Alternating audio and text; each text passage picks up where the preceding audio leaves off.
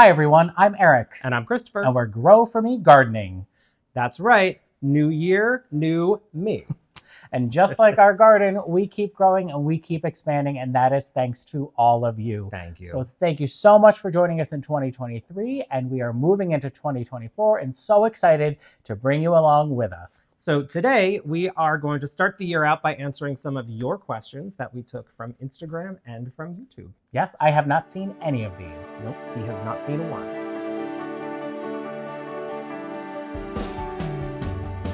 All right, so question one comes to us from Esmeralda Galvan.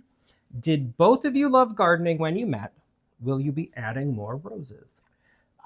No, both of us did not love gardening when we met. In fact, neither one of us loved gardening when we met. I know that when we first moved in together, our first apartment had a deck. Yep. And we grew flowers in containers, and we had no idea what we were doing. And I remember we called them pots instead of containers, and we kept saying like, we had a pot garden. We kept saying we have a pot garden, not realizing the implication of that. But yeah, we didn't fall in love with gardening until we moved into this house in 2018. Yes, and the second part of that question, of course we're adding more roses. Yeah, there's always going to be more roses.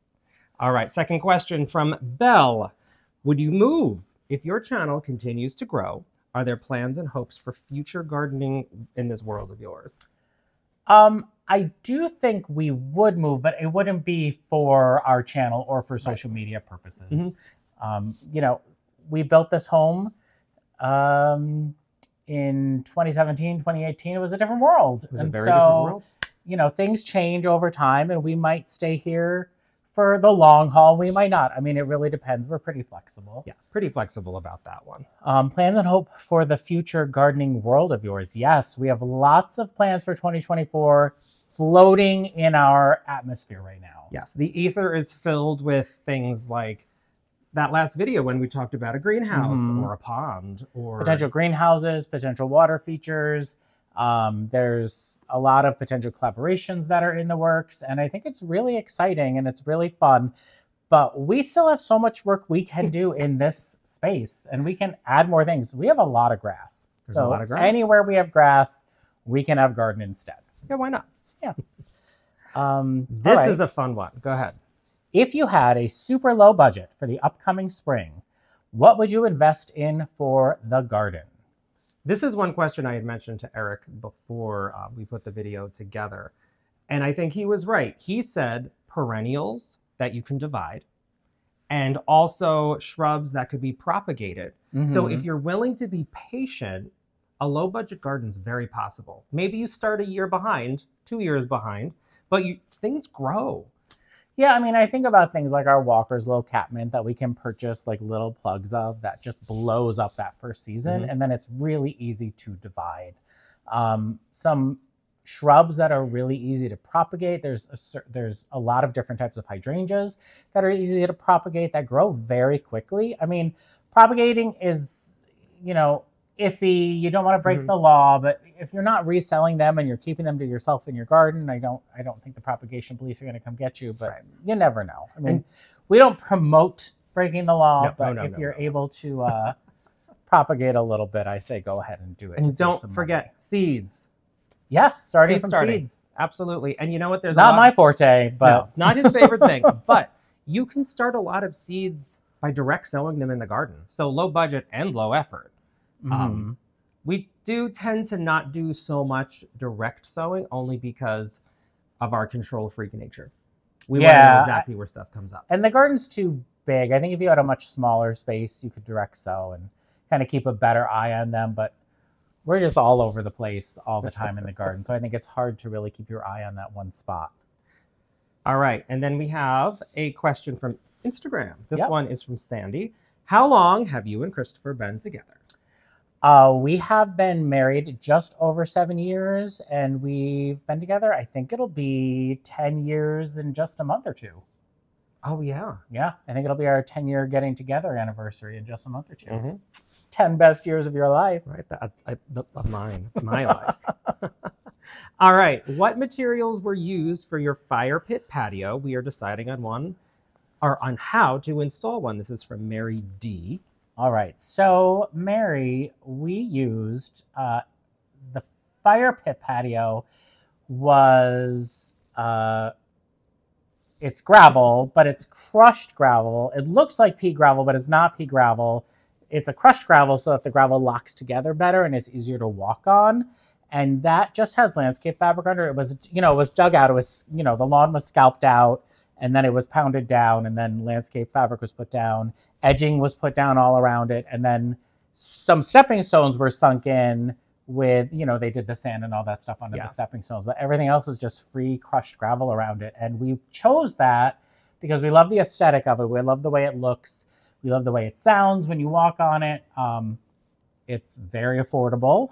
Yeah, it's very affordable. It's about 3 inches thick. You don't even need that much of it. But playground pea gravel, like the traditional stuff, yes, it's smooth and soft and very nice. But you know how you always sink in? You don't sink into ours because the crushed gravel locks. Mm-hmm. And I remember the gentleman who installed it, he had said, this is not for walking around barefoot on. I've done it. So I don't recommend it. And was there another part to this? We're trying to decide on how to install one. Oh, so yes, we have that metal edging that goes around and it's easy to bend and it's it goes into the ground, and then just the landscape fabric and the crushed gravel. And then some stepping stones. I put the stepping stones in first, not on top of the crushed gravel. They would go under their own nice smooth surface. Right. So yeah, hopefully if you hear, that's Freya in the background. She's screaming for dinner. She really wants some food. All right. Our next question is from Tina Cruz. And Tina would like to know, and this is Christopher's area of expertise, she'd like to know, what daffodils do you grow? Have you thought about growing a daffodil lawn? I started one this fall here in Minnesota. Enjoy your holiday season. Thank you, Tina. Well, so what daffodils do you grow, Christopher? Well, first, we did try doing a daffodil lawn. We have the ice follies on the berm. Yeah, I don't know if I call that a daffodil lawn as much as a daffodil extravaganza up on the berm, because we don't really use that as a lawn. Right. I don't think that I would want daffodils in our front lawn or something like that, because the greens, the leaves have to stay up so long. And it does not look very nice after they start to yellow. Yeah, and I'm like a pretty tidy lawn person. Maybe not even a crocus lawn, because those leaves get really long. Yeah, I'm not a bulbin or lawn. Maybe in the back lawn, but definitely not the front. Okay. As far as the types you've tried, ice follies, which is so beautiful. And I guess it does a really good job of naturalizing very quickly. We have some of the Longfield Gardens blends, the Big Blooming blend, which has Dutch Master, and then all different colors come in there of yellows and whites. We've got Jetfire, Tete-a-Tete, Pueblo, Tahiti just went in.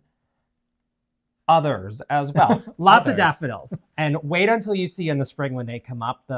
Last year, we actually had put our compost for mulch down right as they were blooming, and that color pops. I bet you can put a picture up right now, Christopher. I could totally do that.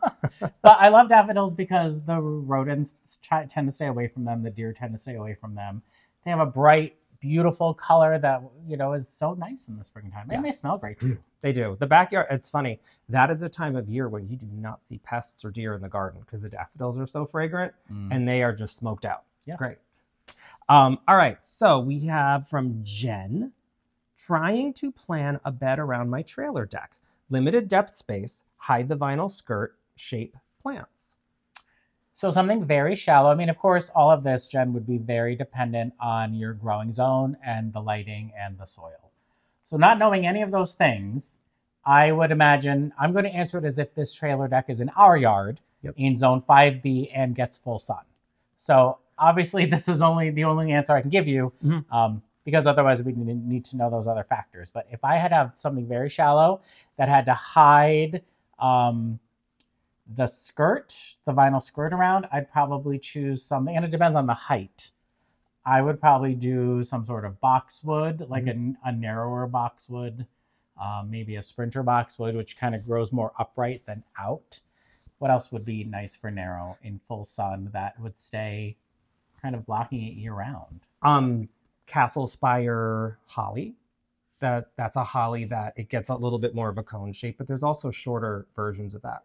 And yeah, I guess we don't know how tall it is either. But so we're not as helpful as we could be on this, but I would think evergreen. Yeah, you could do tater tot arborvitaes. Yeah. Because those stay in nice season. I'm imagining something low.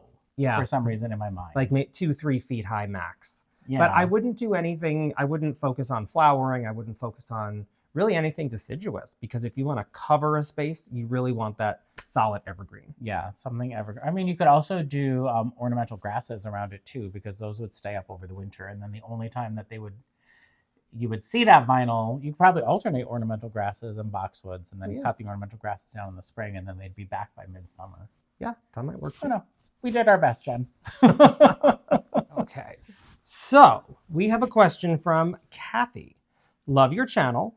Thanks, Kathy. If budget was no issue, and what would each of you add to your garden? Are there any unicorn plants you would like to have but can't find? I have one. Okay. What is yours? My unicorn plant? Yeah.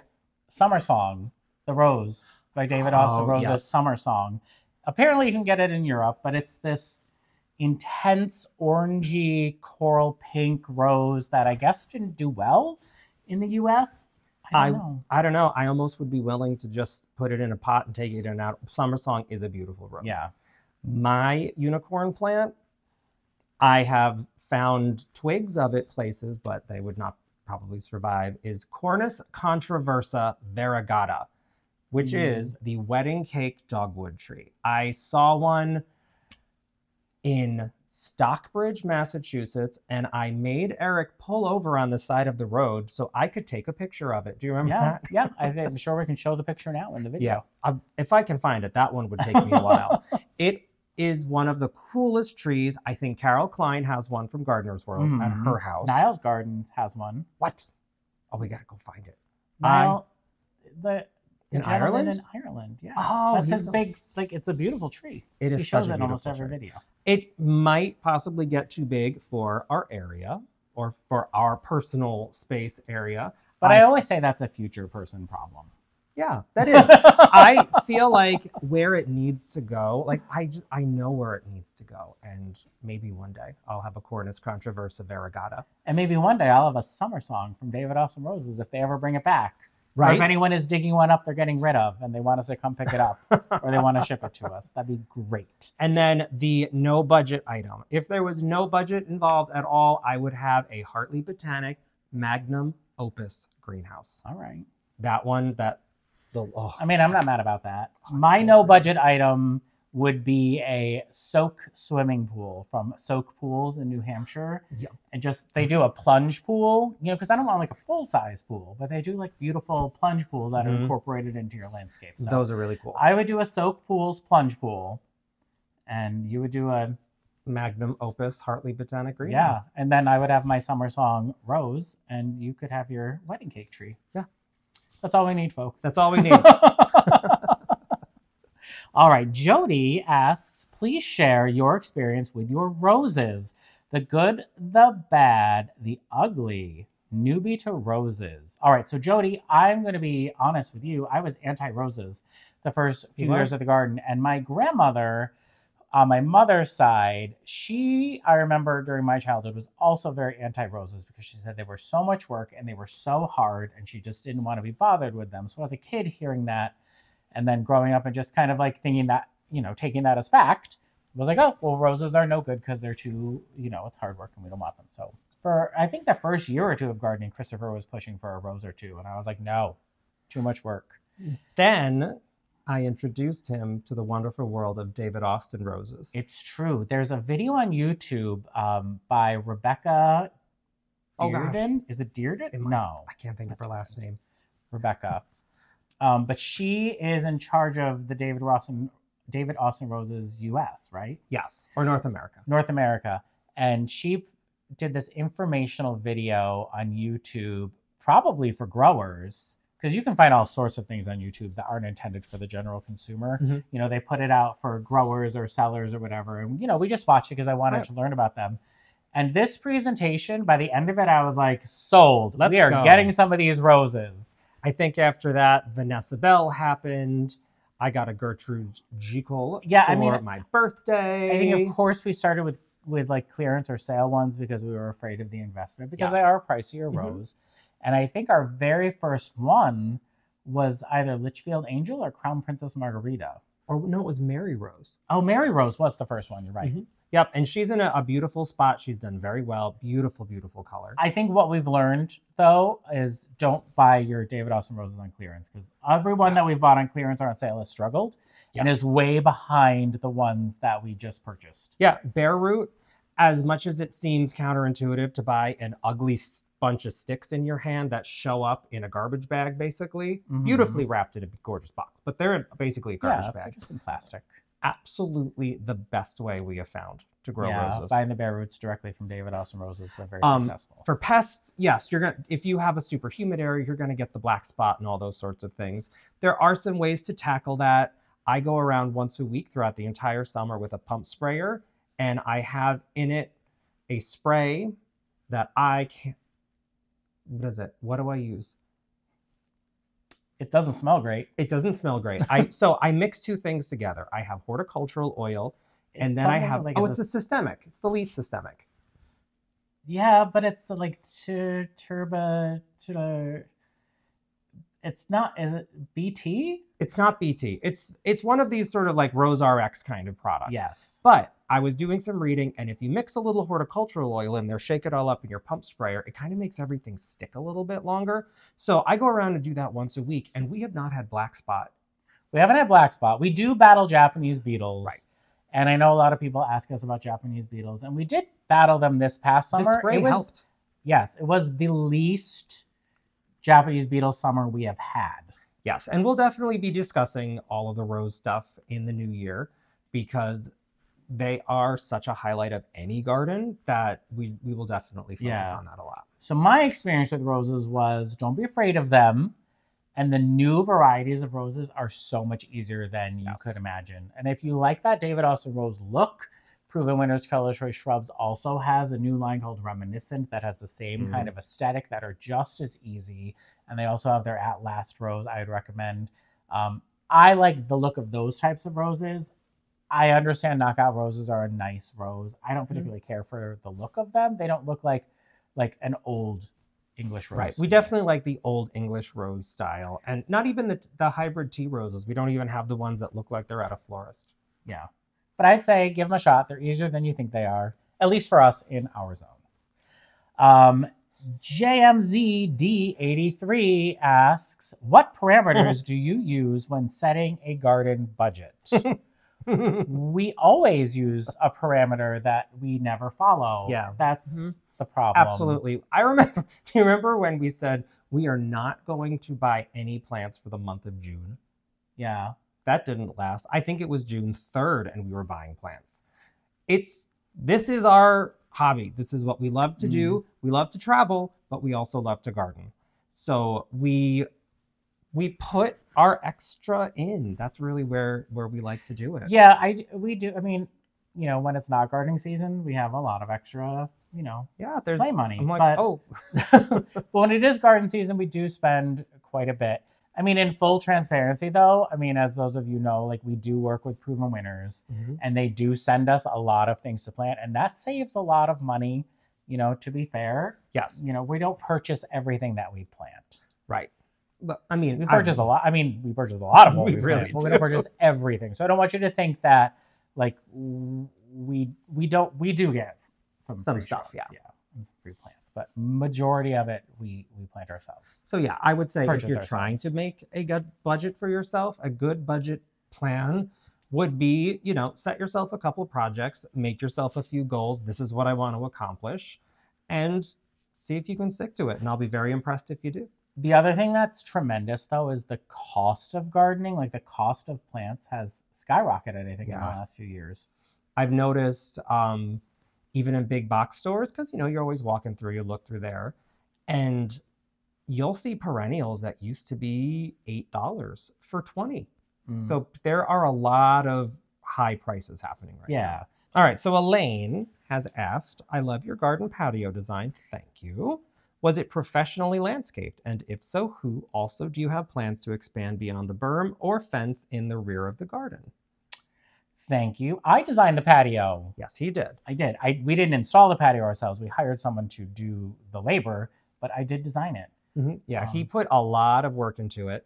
It was all done on graph paper, and as the shape changed, you can see where he was taping pieces of graph paper. Yeah, I just used a ruler and pencil. Yeah. And just sketched it out at the back. And, you know, I'd been thinking about it for a couple of years, and there's many versions of the patio sitting in a drawer in the office. And then this was finally the one we decided on. And initially it was going to be to save money. We were going to do a deck instead of a terrace. But then the gentleman from Peak was like, the stone terrace is going to be the same cost and it'll be way better. And I was like, well, that's what we wanted originally. Yeah, we thought it would be cheaper more to do a deck, but it's not cheaper to do a deck. It was a fun process to watch. We actually, one of the first videos that we ever did last year was all about this process. Yeah, back in July or August, we posted a video about designing the patio. So if you want to check that out, check it out. I love was it professional landscaped? It was done by us. We did it. We did all the landscaping around it. Those shrubs there are a lot of proven winners Trellis shrubs. Yep. And then we had purchased the trees to go in there as well. So that was a fun thing. We don't really generally sketch out our gardens on paper, but that is one of the times that we did. That is, yeah. We knew what was going where. We knew what we had ordered and what was coming. And we were measuring things out. You know, we have quick fire fab hydrangeas in there, and those get big. They're going to be incredible as they grow. But we needed to make sure that there was room and that we could fit everything in. Do you have plans to expand beyond the berm? We don't, because it's protected. It is protected. Yeah, we can't expand beyond there. That's actually why the berm is there. Yeah. I'm pretty sure is for runoff of water. Mm-hmm. Okay, Juan asks, do you have dinner parties outside and do you decorate for them? I'm a theme host. Here in South Texas, we entertain outside during the fall, winter, and spring. Summer's out of the question. Everything melts in 100+ weather. When do you entertain? If you do, love your channel. Thank you. Thanks. We do host parties and dinner parties and stuff, but I don't really decorate. We don't do a theme outside. We haven't really done a theme party outside. Our garden is the theme. That's it. It's a gardening theme. It's always a garden party every time. A lot like you, our summers get pretty hot, but what is most annoying about our summers is the humidity. Yeah, and mosquitoes. And mosquitoes. It gets very humid and lots of mosquitoes in the summer. So our entertaining outside, besides daytime summer parties, we've even had work events here. But fall, we've done pizza parties outside in a pizza oven. Oh, the uni. Yep, the uni pizza oven. We have people over in the spring with the fire pit, and we do have people over outside all the time, but not often theme parties. But if you have ideas, let us know. Yeah, I'm open. Liz would like to know, will you be doing a seed haul and seed starting how-to video? This is definitely for Christopher. Yes, it is. Yes, that is the answer. We are going to be doing some seed haul and seed starting videos and sharing very soon the basement greenhouse that we have. It's every time I see it, it makes me giggle. I think it's really funny. I think it's fun, though. The very great thing, the other day I asked Eric if I had ordered enough seeds this year, and he said, you know, there's an entire seed collection in the office. Apparently, I've been ordering seeds all year long and over the fall and leaving them on the kitchen counter. He opens the mail, leaves it on the kitchen counter. So, of course, I clean up after him, and I just put them away in the seed box. And yep. So I just discovered a whole bunch of things. I'm really excited to grow. Out of sight, out of mind for him, apparently. Yeah. So just wait. There's some really fun stuff coming. All right. Plants and cats sounds like my kind of person. Yeah. Let's hang out. Love your channel and garden, by the way. Where do you get your garden art structures? Okay. So garden art structures, the garden art, the hoops, the ellipsis, I think they call it ellipsis, right? Oh, yeah. That's from Grandin Road. Is that our only art out there? I think that's the only only art. And then all of our other big structures, like the trellises and obelisks and things, are all from Gardener Supply. And Christopher can put a link below in the description to all of those things for you. Yeah, very cool stuff. Yeah, so mostly Gardener Supply, and then that's a little bit from Grandin Road. Mm-hmm. Next section is favorite container combinations. That's really hard to answer because we've tried so many. And every summer I'm like, this is my favorite. Or every, late spring, early summer, I say, this is my favorite. And then by August, September, I'm like, I'm ready for something new. Yeah. So you're going to love it all. Find the things that you love, enjoy them, and we'll see what we come up with this year. Who knows what we're going to do? Maybe there'll be some I'll say, new colors. to actually answer the question, shade. One of my favorite container combinations was a total accident, and I remember what was in it. It's a full sun container. It had the new Ringo Pink Rose from Proven Winners. It had Newly Noir Coleus, that purplish. Oh, I remember with this. that. Those two together looked amazing. It had Mini Vista White. Super Tunia Mini Vista White. It had a purple fountain grass in it, and it had one more like pinkish thing. I loved that container. I gotta see if I can find a picture. Yeah, that was a really If we pretty can find one. a picture, we'll put it up. But just like, I was really shocked how nice the Newly Noir looked with pink tones. And I think we should try something like that again. Okay. I like the idea of adding in. We haven't really done shrubs in with our containers in the back end a little bit. Yeah. I liked our containers this past season. They weren't my favorite, though. Now, there were elements that were really good. Yeah. Mm-hmm. All right. Which annual do you think is the most underrated? Oh, Artist Blue Floss Flower, the Ageratum Hybrid from Proven Winners, for sure. That thing is a beast. Yes. The color is amazing. Blooms the entire season.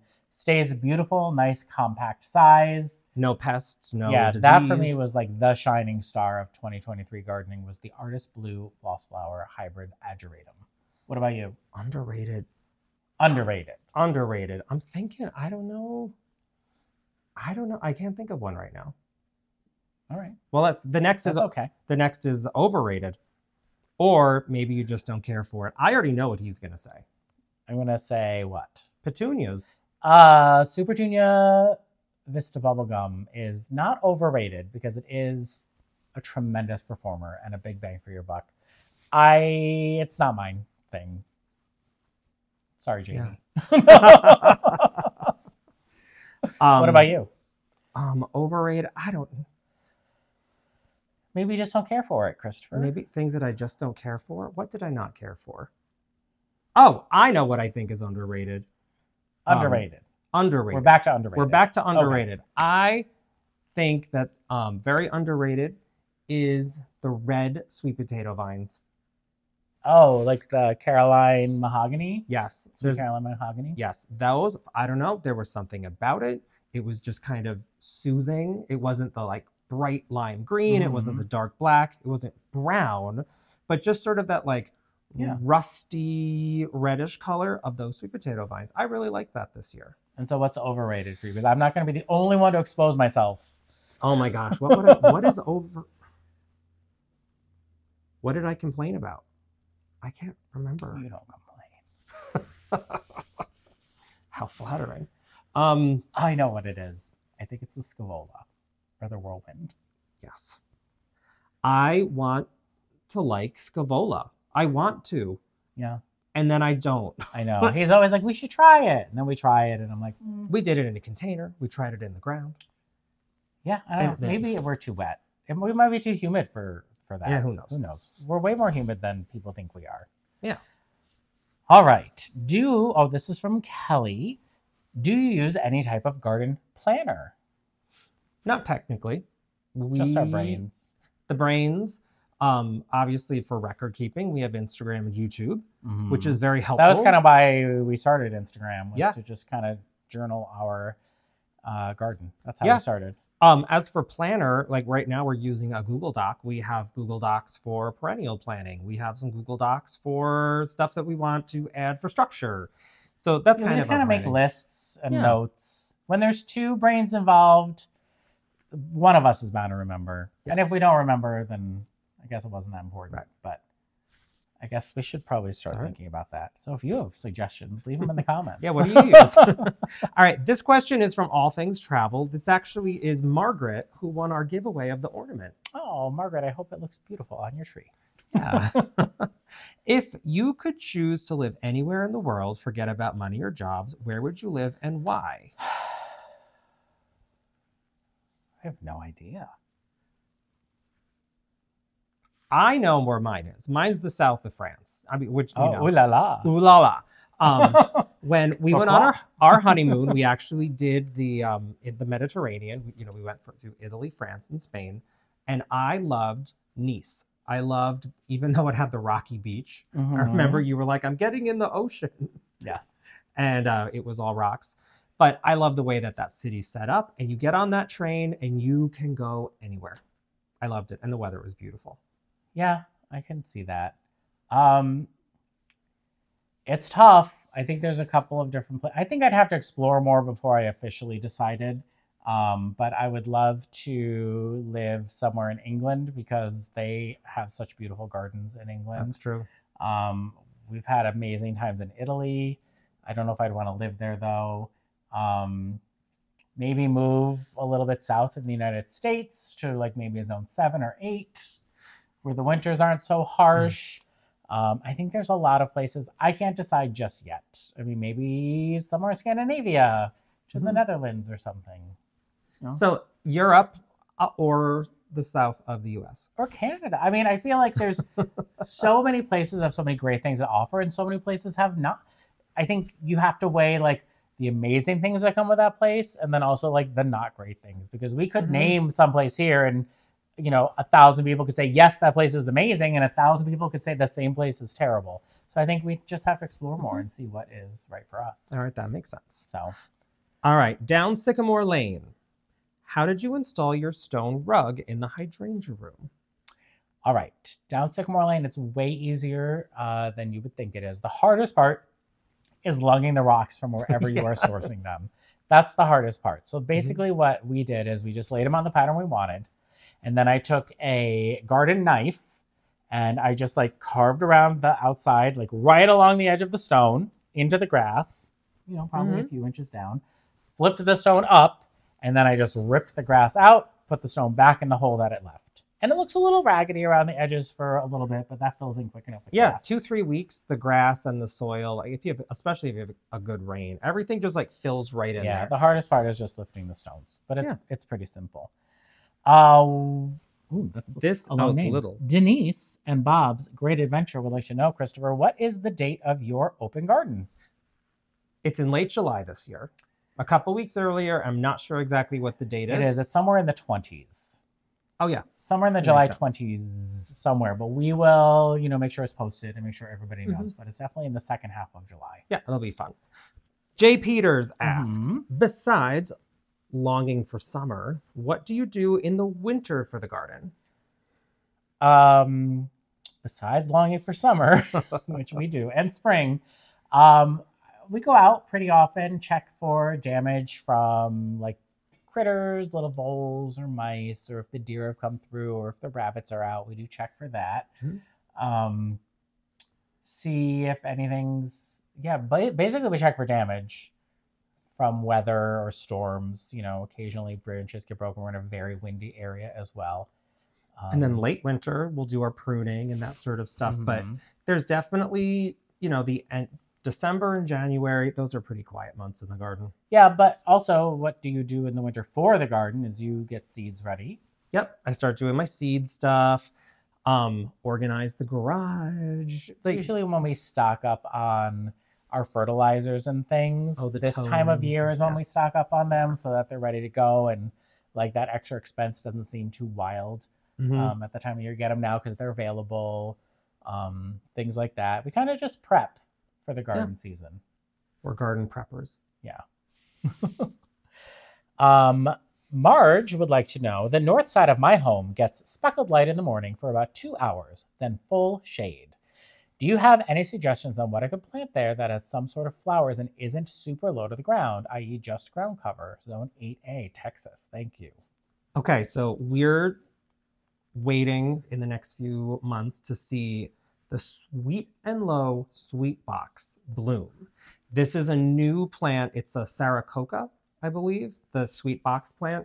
That is going to get, I believe, 3 to 4 feet tall. So not super short, but it will flower in the shade.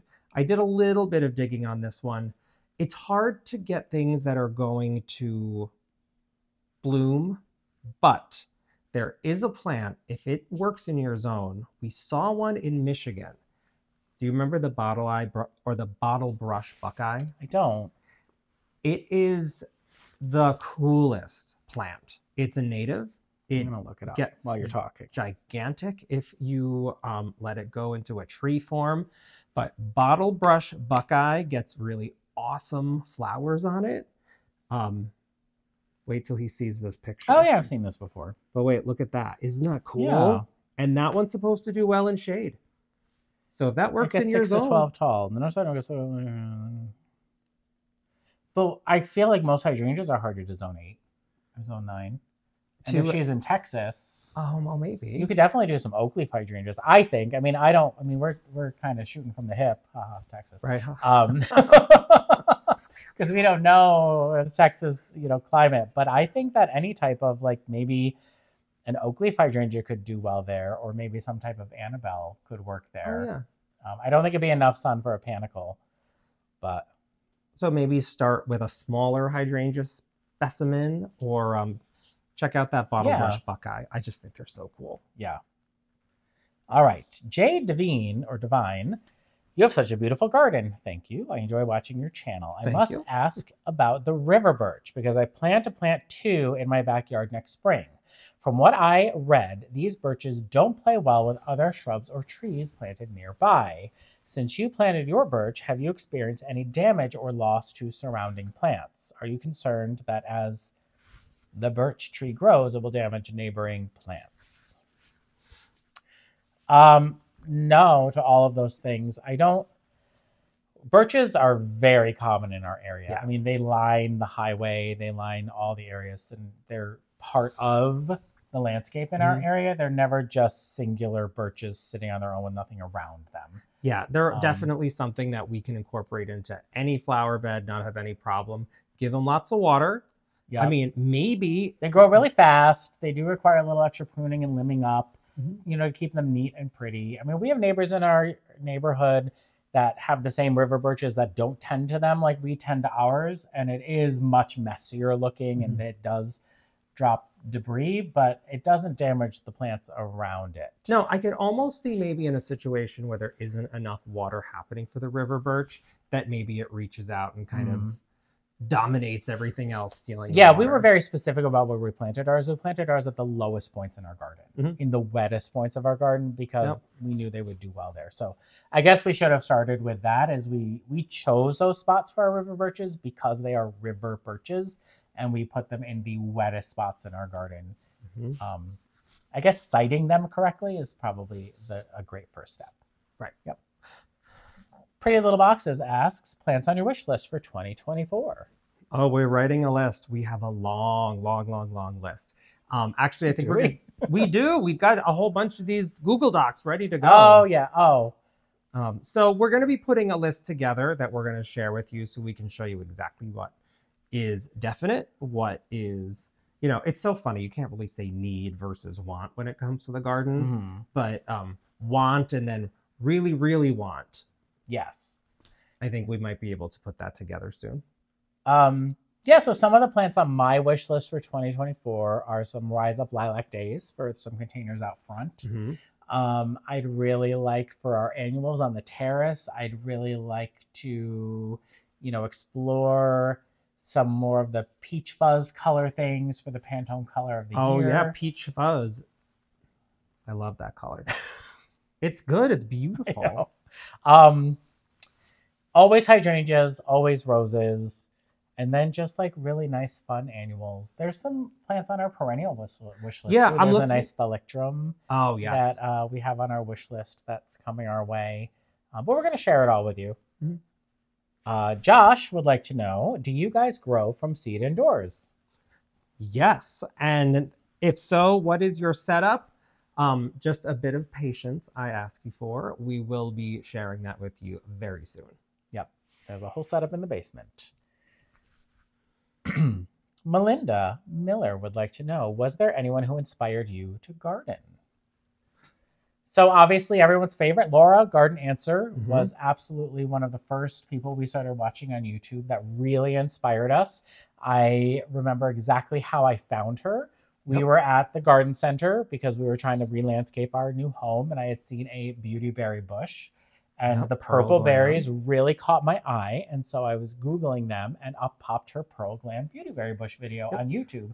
And I clicked on her video and watched her, and I was like, Christopher, you got to watch this person. She is quick, she's precise, she's thorough with her stuff, and I feel confident after I watched that video. And we became big Laura fans right away. Yep, and we can report that both Laura and us have not succeeded with that Pearl Glam. It just doesn't work for us. Yeah, it didn't really work for us either. And then, from there, poking around YouTube more, we found Erin, the Impatient Gardener, who's been providing great information and has a wealth of knowledge. Jim Putnam, we've enjoyed watching. And of course, we watched the British gardeners. We watched Monty Don and Carol Klein. Adam Frost. And what's so interesting Gardener's World is great. Yeah, Gardener's World. We got that subscription to BritBox, and a few years ago, remember when we all had a whole lot of time on our hands? We watched seasons and seasons of Gardener's World. And that was, for me, when it became less about, hey, let's make our lawn look nice. And I suddenly felt like, I want to be a gardener. I want to do this. I want to start seeds. I want to care about the soil and care about just making this beautiful world around us. Was really from Gardener's World. Yeah. Ryan McAllister, who is the head gardener from Martha Stewart. Oh, right. Yep. He's got some great stuff, and I think he's on Martha Gardens on Roku. If you want to watch Ryan McAllister, he's really right cool. on his little TV show. Okay, so this is a longer question, but this is one that I think Eric can really speak wow, it is to. long. Okay. This is hello from Louisiana. This is from Natural657. I have heard you mention in some videos that we had purchased the plant as a quart size. I'd like to ask, how do you maintain a quart size shrub, plant, or tree? I just began to garden. I purchased over 150 plants throughout the last summer, and 90% were quart sizes. Do you trim the little growth that they have or leave them alone? Let's start there. Okay, well, good job, 150 plants. That's great. I love quart sizes too because they're really easy to get in the ground. Yeah. It's just like zip, zip, get them in the ground.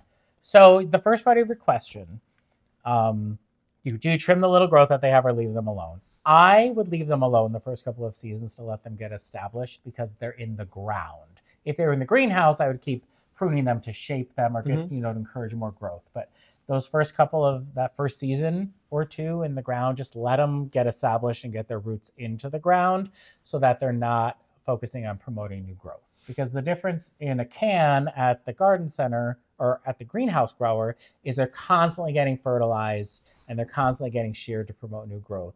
But it's a different environment once it's in the ground. Then they're kind of like getting the nutrients out of the soil, getting their water out of the soil. So you want them to get those roots deep in. So I would leave them alone the first year and then prune to shape depending on what kind of shrub it is. If it's something that blooms on old wood, I wouldn't prune it at all. If it blooms on new wood, just start shaping it real pretty. The next part of the question is, most gardeners say to plant them at ground level, but with quart sizes, it's a little hard in the south. It rains all the time and the roots end up exposed. What do you do? Do the roots end up exposed because the soil around the plant's washed away? That's kind of what I'm gathering. I would make sure I mulch in that case. I tend to plant high. I'm a high planter. Everything tends to be like a ½ inch out of the ground, above the ground, because I like to mulch up to it. Yeah. So I'm a high planter. You're not a high planter. Right. And now you're in the south, so I don't know if the compost as mulch would work for them, but we really do. It's like, not that we're creating little hills for everything, but really just imagine that you can maybe just keep a couple buckets of compost or soil that you can just top dress all the time and just kind of keep them nestled down until their roots take care of themselves. Yeah, but even just like, I just realized now, I'm a high planter, you're not. Right. But things are still successful. So there's no hard and fast rules. But it sounds to me like if the roots keep getting exposed, that maybe the soil needs to be packed in a little firmer around it and then mulched. Yeah, that sounds right. It's a really good question because it's such an awesome option. It's economical. Especially 150 plants, you really made huge impact. Yeah, we've planted a lot from quart size. Our Invincible Spirit 2s on the east side were quart sizes. Our Firelight Tidbits in the front were quart sizes when they arrived. Our Wee White hydrangeas were quart sizes. So we definitely have planted quart size. Yeah, so just great success. Leave them alone for a little while. Yeah, at least the first year, leave them alone. Yeah, just keep them well watered. Thank you for that question, though. It's a great one. All right. Colin would like to ask, are you embracing the new hardiness zone map boundaries and diving into zone 6 plants, or are you taking a more cautious approach to try more tender plants in your garden? Well, I will tell you, when the map came out, we looked at it and really didn't know what what was going to be different for us. We're about a mile away from the line of 6A.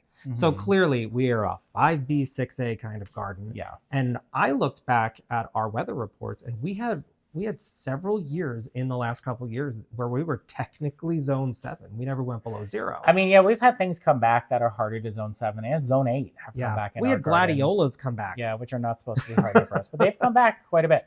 So we are not a full, zone 6. We might. There's a zone 6 shrub from Proven Winners that we're getting. I want it. The Chitalpa. Yes. I want it. Which is zone 6. So we're going to try it.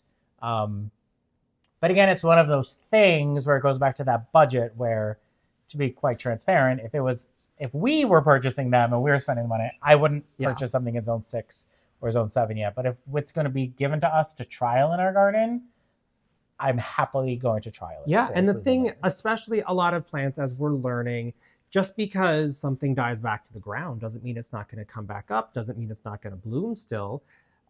So we'll get that really good experience. I think that we've been, 10 years from now, we'll definitely be getting moved up again, or, whenever they're going to do another hardiness zone map. They really sprung that on us, didn't they? Yeah. And also there's microclimates within our garden too. We live right on a river valley, kind of. So we have really harsh wind from the west. We have very moist, humid summers. We get very freezing, heavy, wet snow in the winter.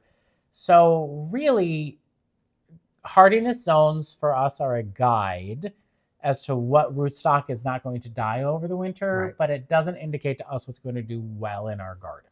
Yeah, and I mean, of course, we haven't had more than a 1/4 inch of snow so far this year. So things are definitely in flux. And then, of course, this year we had one of the latest frosts we've ever had last year. That's going to take me a while this year, I think. So to answer your question, Colin, we're taking a cautious approach. We're trying more. We'll try some stuff. All right, so we have one more question. Last this is question. from JD Berta.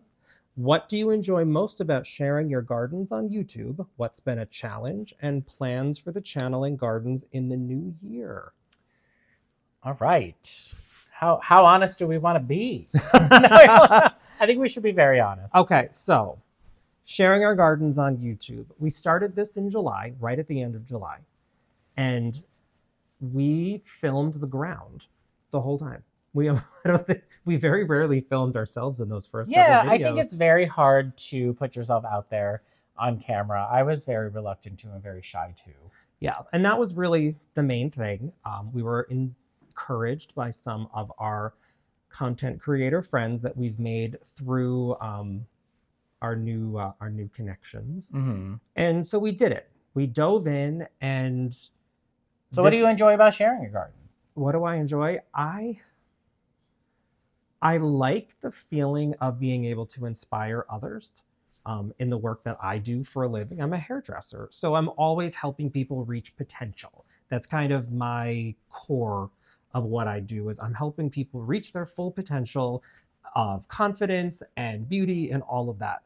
So with YouTube, I feel like we are enjoying ourselves and sharing what's beautiful and works for us in our garden, and helping people to find their potential in their own gardens. Yeah, I feel the same way. I mean, also with YouTube, there becomes, there's motivation when you're like, oh, I'm not going to do that. But you're like, oh, but I should, because people need to know this. Or, you're kind of held a little bit more accountable, which is nice. Sure. You're held a little bit more accountable. There's also, the monetary benefit of being on YouTube. You do make a little bit of money off of some of the ads that run. So that's, always a bonus. But we're doing the work anyway. So then sharing it with people is just an added bonus, and getting the positive feedback or getting ideas from people that we would never have thought of. But that also ties into what's been a challenge, is sometimes negative feedback or criticism or comments on like our bodies or how we talk or things like that, it's very difficult. Yeah, that was expected. Mhm. Thankfully, it's not the norm. It is on the rare side. We appreciate that, of course. But in a technical way, I had to learn how to use iMovie. And I had to learn about filming things, and Eric had to learn about filming things, and what is a gimbal, and microphones that are tucked underneath your shirt. And there's a lot of behind the scenes But I think stuff. that's been fun too. Oh yeah. I think, you know, and my highlight of last year and our beginning of the journey was when I edited that Game of Thrones sounding music over you. Oh yeah. He was cutting down hydrangeas with the hedge trimmer, and I just had this amazing idea to put it in slow motion and put thunderous music over. Yeah. It made me very happy. But I think for years, I remember, because I run the Instagram, a lot of people would say, "Are you doing a YouTube? Do you have a YouTube?" And I'd always say, "It's not our thing. Like, neither one of us want to edit videos. It's just not our thing, but never say never." And it's a good thing we didn't. Yeah. But plans for the channel and gardens in the new year. There are a lot of plans for the garden, as we kind of mentioned earlier in the video. I think as far as the channel goes, you know, starting in March, we'll start going back to 2 days a week. It'll be Tuesday and Friday again, with the occasional third video, depending on what we can accomplish that weekend. But yeah, hopefully it just keeps. There's something very exciting coming in March that we can't wait to share with you. Something that's a very fun adventure. Oh yeah, we have a really fun adventure coming in March, and then we have another fun adventure in July. Oh yeah. So there's some stuff going on. Actually, there's a small adventure coming in a few weeks. Yes. So there's some fun stuff coming. But as for the channel, we're just gonna keep doing what we do, and go back to 2 to 3 times a week in spring throughout the growing season. And you know, obviously, we appreciate you guys so much for joining us and following us and being so supportive. And 99.9% of our comments and feedback are super positive, and so many great ideas. And I love that we're creating a little community underneath our videos every morning. So thank you so much. Again, I'm Eric. And I'm Christopher. And we are Grow For Me Gardening. Thanks for growing with us.